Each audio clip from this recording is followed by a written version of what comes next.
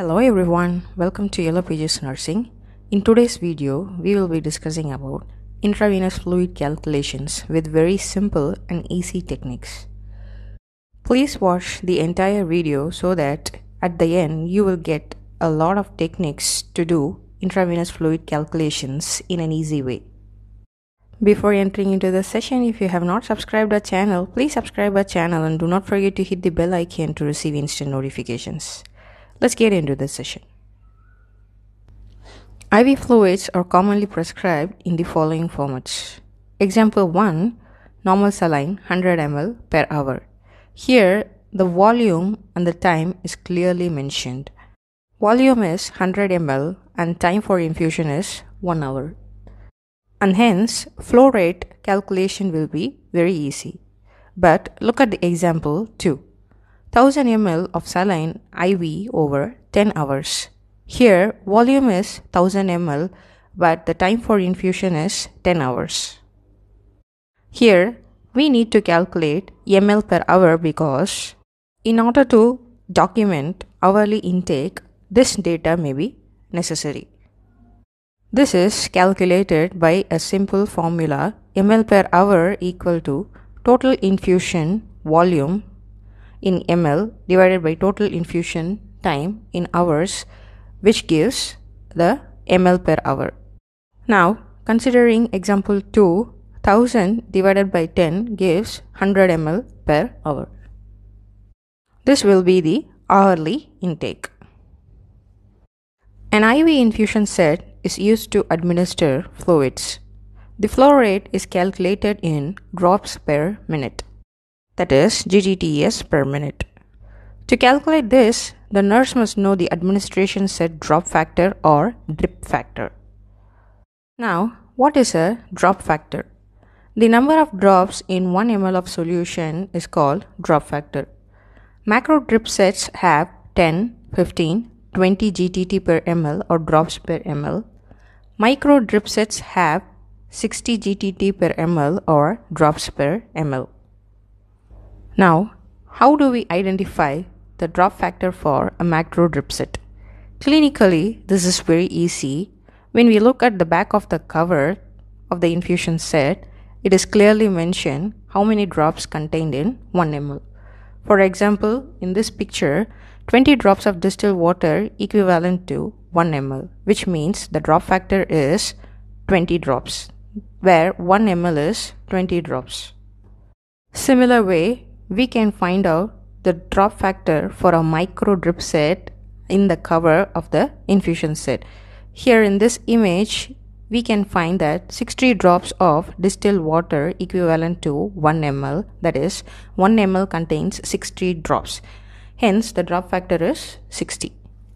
For exam purpose, the drop factor will be clearly mentioned in the question so that you can go directly to the calculation. Let's start with the calculation. Example 1. A patient is receiving 400 ml normal saline IV over 4 hours using a drip set with a drip factor of 20 drops per ml. How many drops per minute should be delivered? Here, the formula to calculate drops per minute is flow rate equal to total infusion volume multiplied by drop factor divided by time in minutes, which gives the drops per minute. Here, volume is 400 ml. Drop factor is 20 drops per ml. Time in minutes will be 4 multiplied by 60. Why? Because to calculate 4 hours, we have to convert it into minutes, and hence 4 is multiplied by 60. So, applying this into the formula, 400 multiplied by 20 divided by 4 multiplied by 60 gives 33.3, which we round up and make it 33 drops per minute. This will be the flow rate. In order to calculate hourly infusion, we need to know ml per hour, and the formula will be total infusion volume divided by total infusion time. That is 400 by 4, which is 100 ml per hour. Here, the question is how many drops per minute should be delivered. But in addition, we have calculated ml per hour, which is useful for clinical purpose. Clinically, when we are infusing, first we can calculate ml per hour as we have discussed. Using the same example, when we look here, ml per hour is 100 ml per hour. With this data, we can calculate flow rate with the same formula, which gives the answer 33 drops per minute, which is the same answer. Let's go on to the second example. A patient is receiving normal saline 50 ml per hour using IV set with a drip factor of 15 drops per ml. How many drops per minute should be delivered? Here, the infusion volume is clearly mentioned 50 ml per hour. The formula to calculate flow rate is total infusion volume multiplied by drop factor divided by time in minutes. Here, volume is 50 ml, drop factor is 15 drops per ml, time in minutes will be 1 multiplied by 60. And applying all into the formula, 50 multiplied by 15 divided by 1 multiplied by 60 gives the answer 12.5 drops per minute, which we can round up and make it 12 drops per minute. Now, let's discuss an easy technique to calculate the flow rate for a macro drip sets using the following drop factors. When we look at this table, the drop factors are 10, 15 and 20. Correspondingly, remember these numbers 6, 4 and 3. Later, we will be mentioning the use of these numbers. Now, looking into the example, a patient is receiving normal saline 50 ml per hour using IV set with a drip factor of 15 drops per ml. How many drops per minute should be delivered? Now, flow rate is equal to 50, which is the volume, divided by the number corresponding to the drop factor 15, which is 4. And the answer is 12.5 drops per minute. Ideally, when we apply this in the calculation of the formula, flow rate equal to total infusion volume multiplied by drop factor divided by time in minutes, we get the same answer, 12.5 drops per minute. Now, we may wonder, how did the number 4 come? This is obtained by dividing 60 by 15, where 60 is minutes and 15 is the drop factor, which gives the answer 4. Let's look into one more example. A patient is receiving normal saline 100 ml per hour using IV set with a drip factor of 20 drops per ml. How many drops per minute should be delivered? Flow rate will be equal to 100, that is the volume, divided by number 3, which is corresponding to the drop factor 20.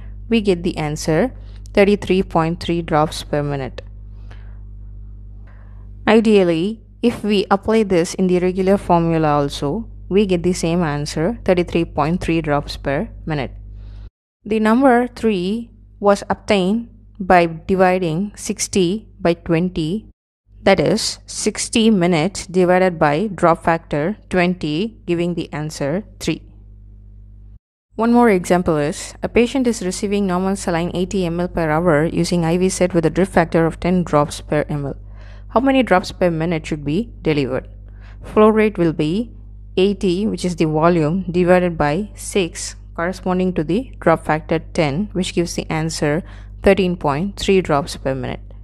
When we ideally apply into the regular formula, we get the same answer, 13.3 drops per minute. The number 6 has been obtained by dividing 60 minutes divided by 10 drop factor, giving the answer 6. Here comes a pocket guide calculating flow rate for a macro drip set with 1 ml containing 20 drops. Remember the number 3 for drop factor 20.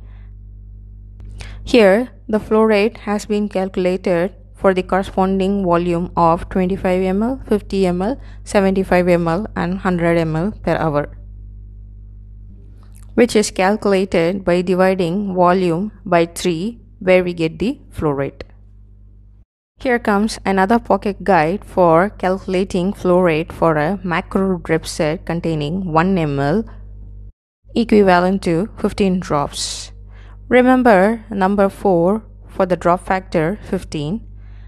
The flow rate has been calculated for the corresponding volume of 25 ml, 50 ml, 75 ml and 100 ml per hour. The calculation is dividing the volume by number 4, which gives the corresponding flow rates. Now, calculation using micro drip set. 1 ml contains 60 drops per minute. Let's look into the example. A patient is receiving 300 ml of normal saline IV over 5 hours using a micro drip set of 60 drops per ml. How many drops per minute should be delivered? The formula here is flow rate is total infusion volume multiplied by drop factor divided by time in minutes, which gives drops per minute. Total infusion volume will be 300, drop factor is 60 drops per ml, time in minutes will be 5 multiplied by 60. Applying all into the formula, 300 multiplied by 60 divided by 5 multiplied by 60, we get the answer 60 drops per minute. For calculating ml per hour, total infusion volume divided by total infusion time, that is 300 divided by 5, we get 60 ml per hour. Now look into the second example. A patient is receiving normal saline 50 ml per hour using IV set with a micro drip set of 60 drops per ml. How many drops per minute should be delivered? Here the infusion volume is directly given 50 ml per hour. So applying in the formula, we get 50 multiplied by 60 divided by 1 multiplied 60 equal to 50 drops per minute. Now, when you look here, the flow rate is the same as the volume given for a micro drip set. For examples, normal saline 20 ml per hour, the flow rate will be 25 drops. For normal saline 50 ml per hour, the flow rate will be 50 drops per minute. And for normal saline 100 ml per hour, the flow rate will be 100 drops per minute. How we get this? The numerator 60 and denominator 60 automatically gets cancelled and the volume per hour is the same as the flow rate. Here you go with simple and easy techniques for IV flow rate calculation. If you find this video useful, please like it and please subscribe it, and do not forget to hit the bell icon to receive instant notifications. Thanks for watching and have a nice day.